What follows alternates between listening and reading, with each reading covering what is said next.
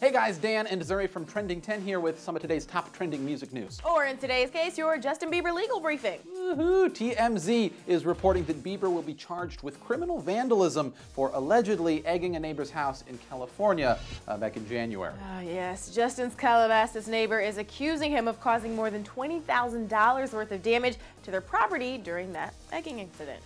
Yeah, sources say the DA's office is split, though, on whether they should charge Bieber with a misdemeanor or with a full-on felony here. Decisions. I still care about this kid as much as he pisses me off. I just want whatever will help him, like, rehabilitate. I care about him in the way that you're like, send him to jail because it's gonna do him good. I'm the tough parent. He needs jail time.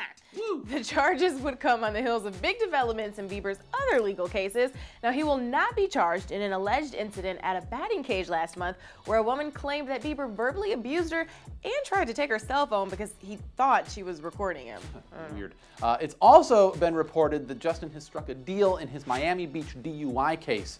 He will plead guilty to reckless driving, he will pay a fine, and he's going to go to anger management classes. Yeah, I mean, that's all cool, but like I said, paying fines and things like that, that's not punishment for Bieber. He is swimming in money. I feel like jail time is the only thing. It teaches him that his money can buy his way out of his trouble. Exactly. Well, we want to hear what you guys think. If charged in the egging case, could that be what Justin needs to learn his lesson and straighten up? Tell us in the comments below.